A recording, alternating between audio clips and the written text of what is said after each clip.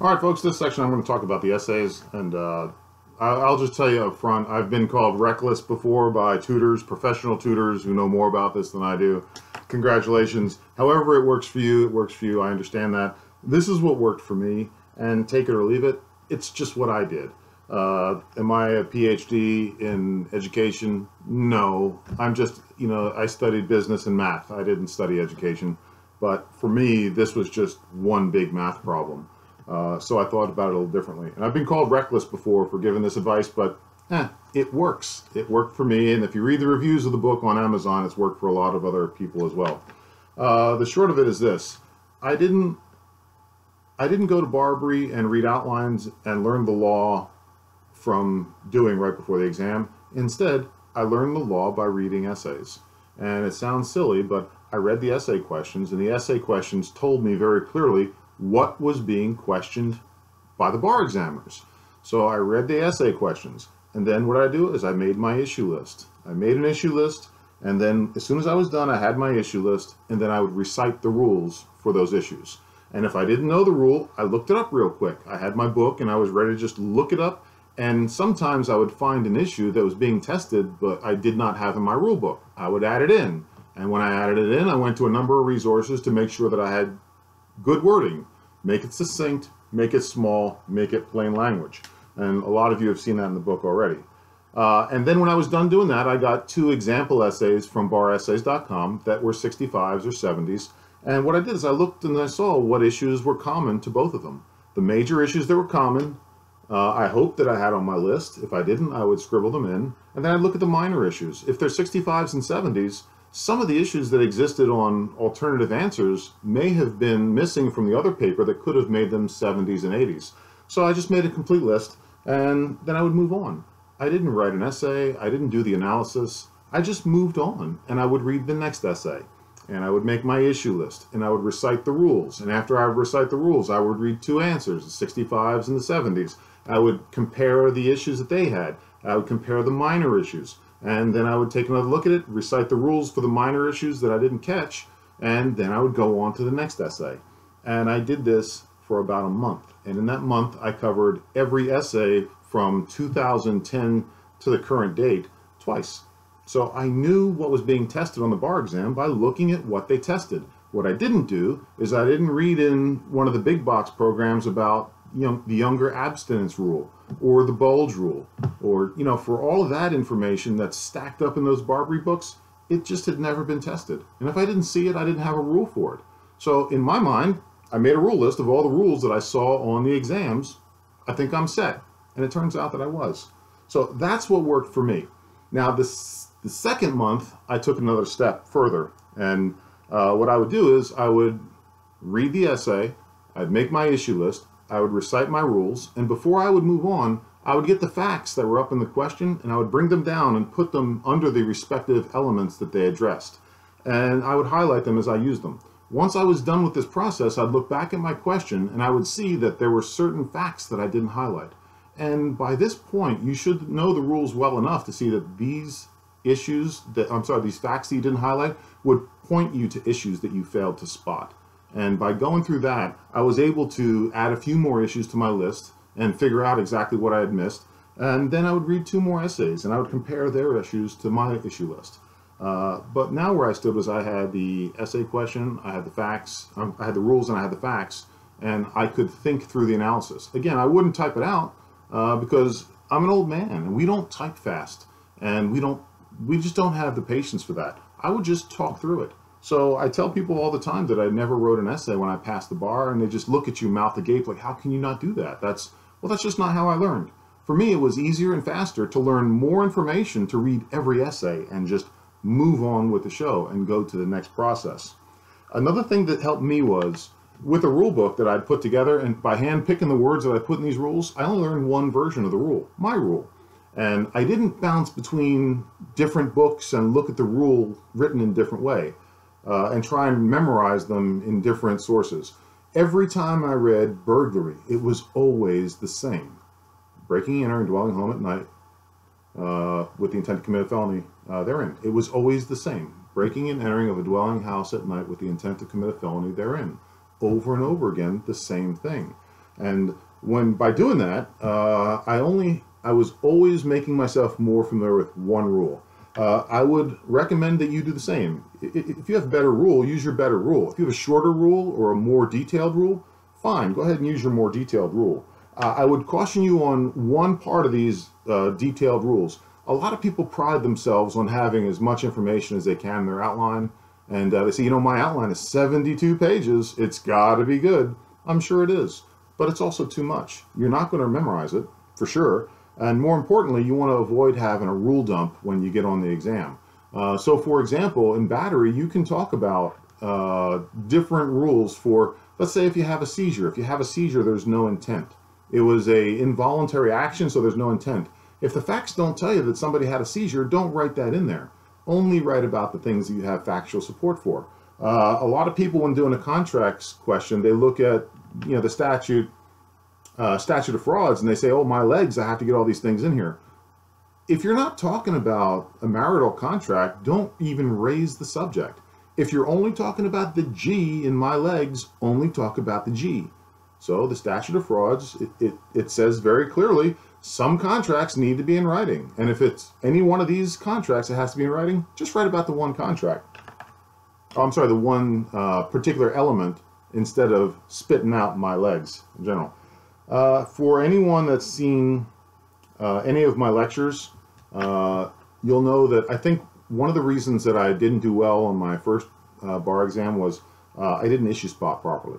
And what I didn't do is I wouldn't see the issues in the words that were presented. What I would do instead is I would read through it and try and paint a picture. That didn't work for me. And I'll give you an example. So Owen is a police officer who had a hunch that Dora was selling methamphetamine at her home in the country. And this is one of my favorite Crim Pro lectures. It's kind of scary that I have it memorized. But there's so much in just that one subject. Owen is a police officer, so he's a police officer, so he's a government employee, so somewhere along the way here, we're going to be talking about standing. Who had a hunch. What do you have when you have a hunch? Well, you don't have reasonable suspicion because you don't have articulable facts. And if you don't have that, you don't have probable cause. And if you don't have probable cause and Owen starts doing something he shouldn't do, well, what he doesn't have is he doesn't have a warrant. He's going to do something that's going to break a warrant. He's not going to be able to come up with an exception. If you don't have a warrant, you don't have a neutral and detached magistrate who's going to tell you what you're allowed to look for and where you can look for it. So basically, what I already know is I know that Owen is going to violate Dora's constitutional rights. Selling meth out in her house in the country. What are you talking about when you mention someone's house is in the country? There are a lot of things you can go with there. You can look at the open fields doctrine. You can look at the curtilage. If you're talking about curtilage, you know he's going to get into the curtilage. He's going to lean a ladder up against the window. What's he doing? He's going to go ahead and use he's going to try and put forward the plain view exception, the warrant exception. Well, can you do that? Are you in a place where you're authorized to be? And the answer is no. He's going to get these binoculars up and he's going to look inside her bedroom window. Well, how offensive is that? Well, they're binoculars. It's not an electronic looking device, so are binoculars okay? It's got to pass the Walmart test. If you can buy it at Walmart, chances are you can use it. If it's a very special piece of equipment that is not available to the public, you can't use it. None of that matters because he's in a place where he's not authorized to be. If you take these sentences apart piece by piece, what you'll find is there's so many issues hidden inside of these things. There's a wills and trusts question where the testator, Tess, goes forward with disinheriting her family members, well, because she quarreled with them.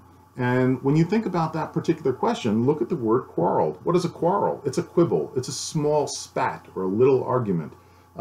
Would a competent person go ahead and disinherit their family members because of a quarrel? And that's one of the key facts you need to use for your argument on her competency. Also know that the facts can be gray. The essay examiners will give you competing facts. And in those competing facts, they're looking for you to argue both ways. So in that XYZ, however, XYZ, and then you can say the court may likely. I've heard people say, no, you got to take a stand. You can't say the court will likely rule for. No, I've seen answers from, all kinds of essays, all kinds of subjects that are passing grades that say just that. Some of them exclusively say, basically the court may allow for, or the court may rule, or the court will likely decide. So use the facts and use your own English and put together your essay that goes through your analysis. Okay. When I got through with putting my issues together, there's a lot going on with some of the essays. So, for example, in a con law essay on the First Amendment rights of free speech, you need to talk about TPM, content neutral, is there government action, do they have standing? You have all these things to put together, and you have to talk about them, but how do you do it? Again, I just went through those examples, the 65s and the 70s on baressays.com, and I saw how they did it. And eventually I started to see that some things were clear. People tended to make their essays work in the same way. This new thing called IRAC. They would have an issue, they would have the rule, they would have the analysis, and they would have the conclusion. For me, I didn't want the bar grader to struggle to find any of the silliness that I was typing into my essays. So the clear thing for me was to do each one of them individually. So my issue could be battery, bolded and underlined. The next line, skip a space and have a space between them. And the next line, put your rule statement, intentional, harmful, or offensive contact with another. Okay, skip a space here to indicate that I'm going through the analysis, and then go with your analysis. What should your analysis look like? I don't know, it's too hard. How do I think about it? The same way you did it in 1L. Element of your rule because fact. This because that. Element because fact. And that should dance its way all the way through. It's a little bit different on the PT when you're actually talking to a human being rather than coming up with a format for a bar grader. But just a little bit different there. And then you're going to go with your conclusion. Thus, such and such in its own line. Don't get fancy and say, thus battery was committed because, and then go through all the elements again, because you just did that in your analysis. So that format, once you get that format down, it's amazing that it looks so different than what we learned in law school. But that's what the bar graders are looking for. IRAC.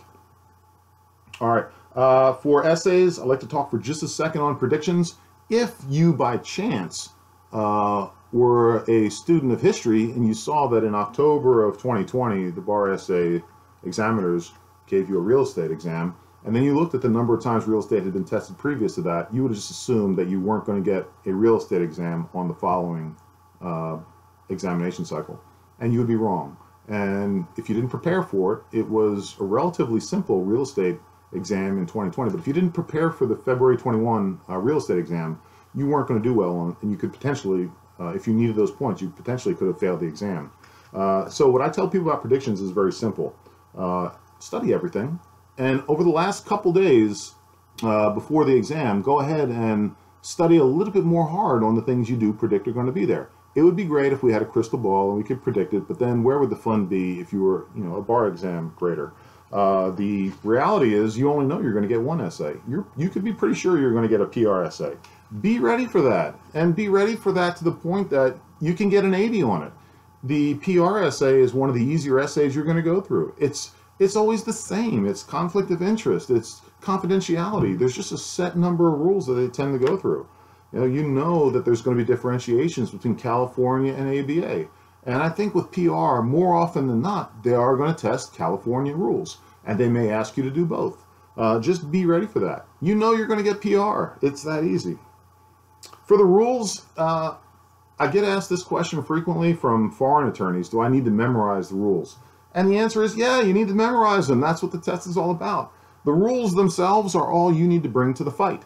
You need to know the law to do well on the MBE, but you're going to see it. It'll be right there in front of you. The question and the answer is presented to you.